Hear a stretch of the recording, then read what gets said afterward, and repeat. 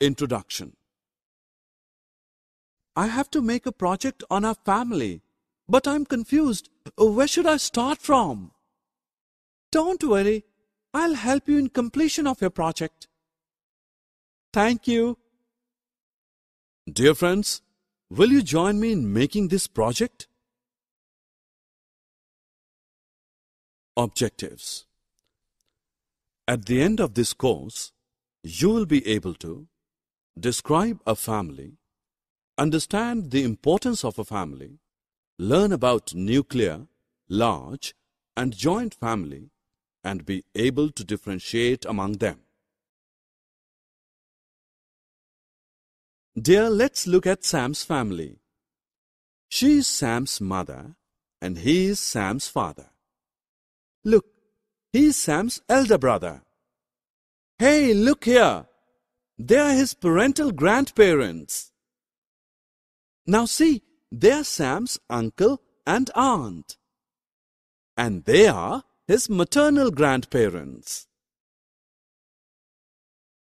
Sam lives with his mother, father, and elder brother. You know, this is an example of a nuclear family. Now look at this family chart.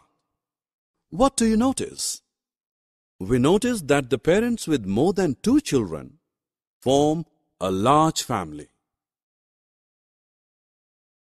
Do you know what a joint family is?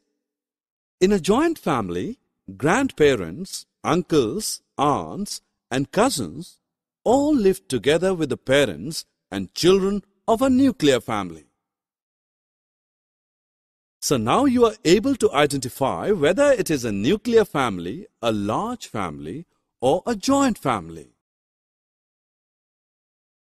The members of a family live together, and the place where they live is called a home. Members of a family help each other. You know, they work, live, and have fun together.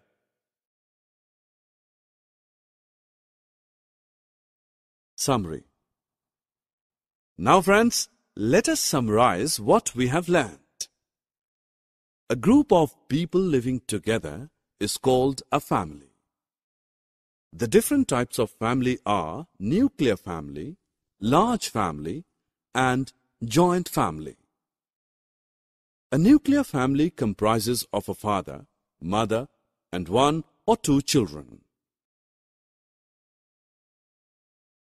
A large family comprises of a father, mother, and more than 2 children.